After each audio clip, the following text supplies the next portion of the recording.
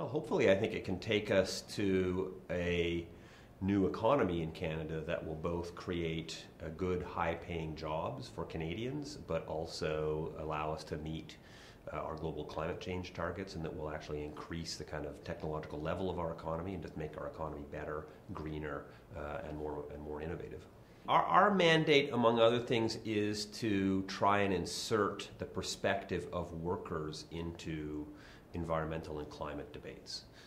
to ensure that workers' voices are not left behind as we try and build a new green economy in the 21st century.